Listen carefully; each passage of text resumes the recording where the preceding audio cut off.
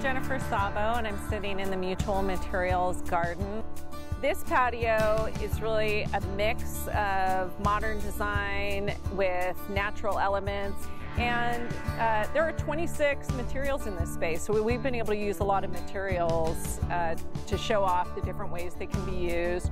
The patio is designed using plank pavers, which has a modern feel to it, but because of the depth of the paver, I can use it in different ways. It's interesting to see what the material can allow you to do that you couldn't do before. It's really great material.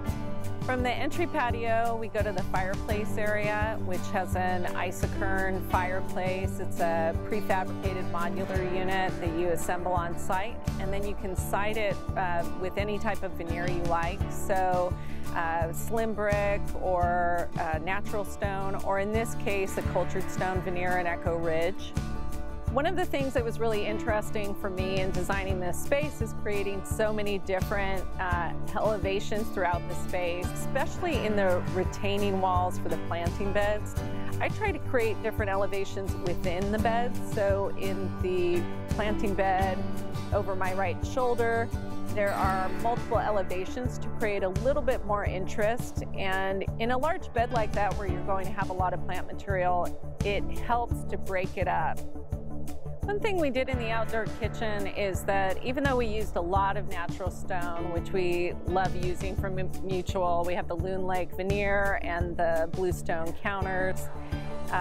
We also used a glazed Slimbrick, and the glazed Slimbrick, what's really interesting about it for me right now as a designer is how many colors it comes in, how many things I can do in terms of patterning, and how it has both a modern and a traditional feel. That almost glazed subway tile feel can feel very contemporary, or it can feel really traditional, so it's a nice material to work with. In the upper patio, it's more contemporary space with a strong focal point. I wanted to really play with the patterning that the Vancouver Bay can achieve. It's interesting to have a space that's large enough where you can use a large paver that's 12 by 24, that's more modern and can create some different types of patterning. So we use two colors to create almost an area rug in that space.